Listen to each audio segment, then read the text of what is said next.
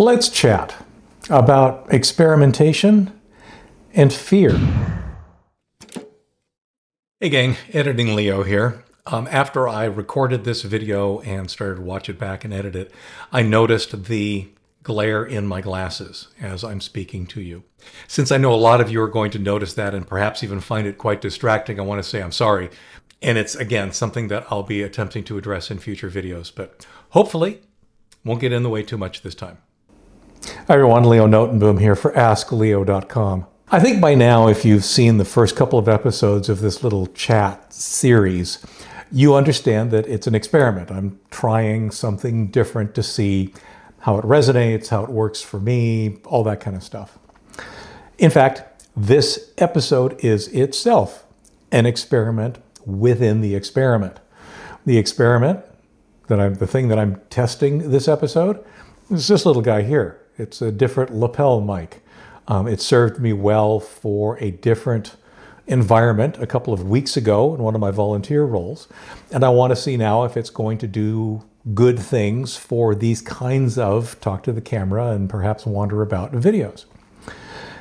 Everything's an experiment. In fact, if you take a look at my blog homepage, you'll see that that's one of the captions or quotes that I have off to one side, is because that's, in a sense, part of my philosophy to life. Everything is, in one way or another, an experiment.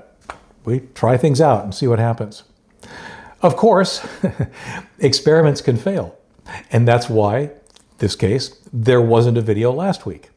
I sat down here, I recorded a video. This thing that I'm experimenting here, it failed, or rather, I failed.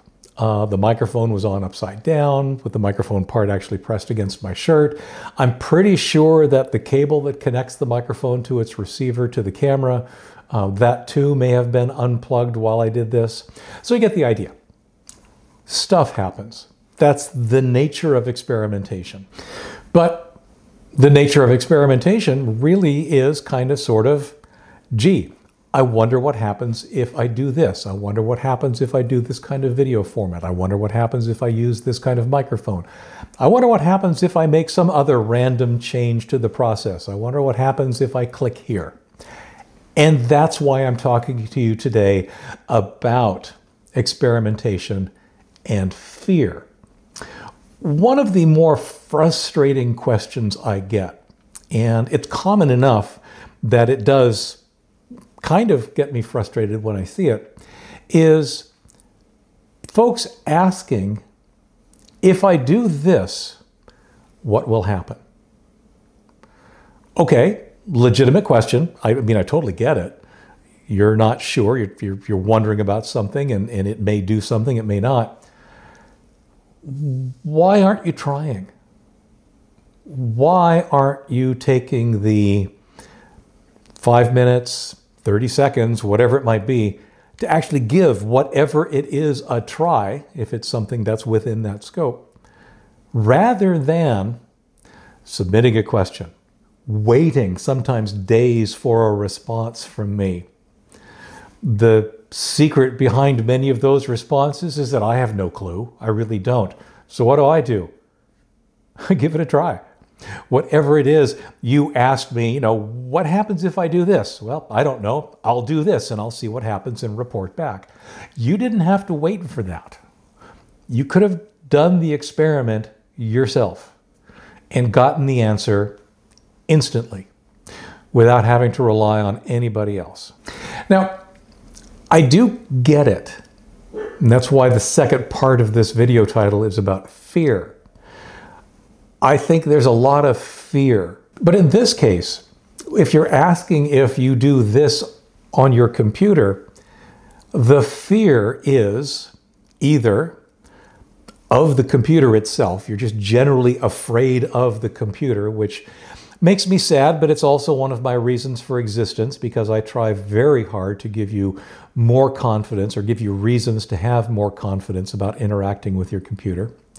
There's a fear of data loss. I totally get that. I mean, if you are asking, gee, what happens if I drag and drop this file into this other random location?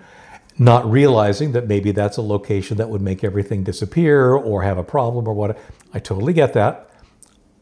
It also tells me, though, that if you are afraid of losing data, well, you're not backed up. That is one of my themes, if you will, on Ask Leo. It's one of the things I talk about way too much.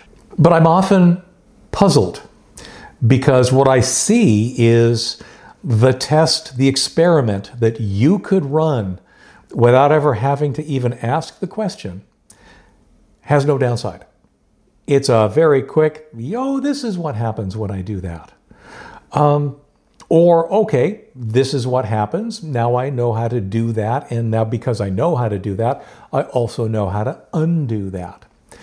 Experimentation really is your friend. And one of the reasons that I've made it a topic today is that I really, really want to encourage you to become more comfortable with experimentation.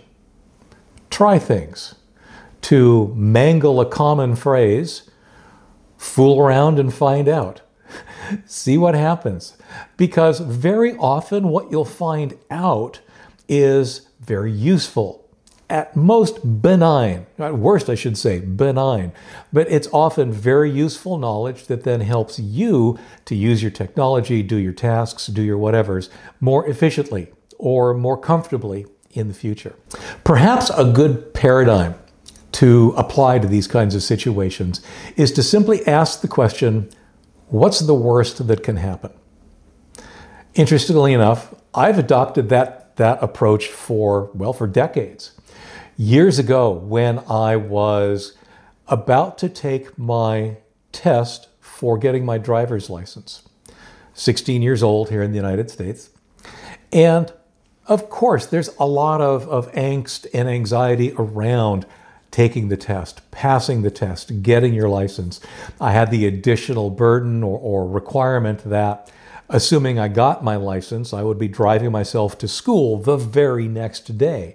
If I didn't get my license, we were going to have to make some other alternatives. But what was interesting about it is that I did absolutely walk into it with the mindset of, what's the worst that can happen? Honestly, the worst wasn't really that bad.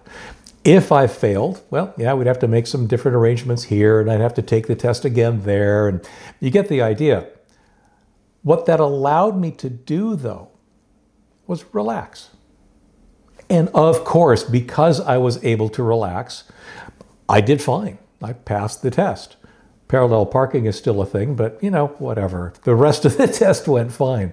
But the bottom line is that sometimes understanding that the worst that can happen is not as bad as you think gives you permission to play, to experiment, to try things. And yes, while that's probably a fine general life philosophy, my focus here is on your technology. My focus here is on your computer. Give it a try. Like I said, the thing I would have you take away from this little conversation is simply that. Do it. Experiment. Fool around and find out. Have some fun with it. Just back up first. It really can be that simple, and it's a heck of a lot quicker than waiting for me. So if you do have a question, askleo.com/ask. If you're interested in my weekly Confident Computing newsletter, askleo.com/newsletter. And if you are interested in perhaps supporting Ask Leo, askleo.com/patron has all the details. As always, I look forward to your comments below this video if you're on YouTube, or below this video on the webpage where this video and its transcript will get posted. I'm Leo Notenboom, and this is AskLeo.com. Thanks for watching.